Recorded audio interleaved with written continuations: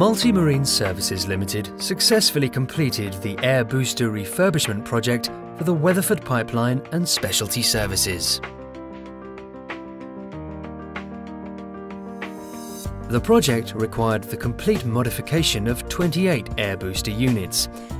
Each unit required the removal of all existing equipment, fitting of a new bottom plate, modifications to the cooling system, fabrication of a new fan support, new fuel and oil tanks, fabrication of new battery and power boxes, fabrication of a new engine skid, relocation of the 3 scrubbers, fabrication of pipe supports, and most importantly, the fabrication of 19 pipe spools.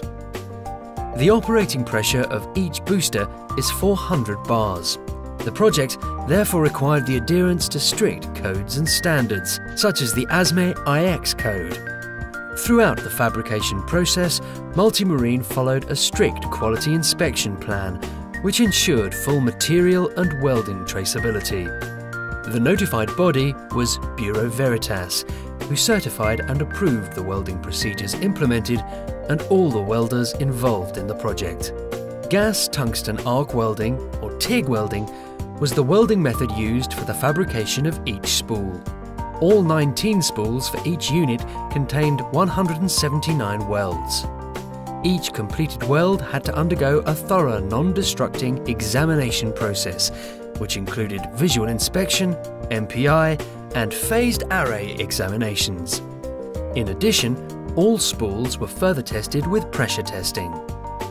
A notable achievement of this project is that Multimarine's welding team successfully completed all 28 units with more than 5,000 welds without a single failure.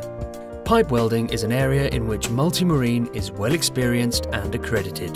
The company maintains a certified quality assurance system and holds pipe welding approvals from 3 classification societies: DNV, BV and GL.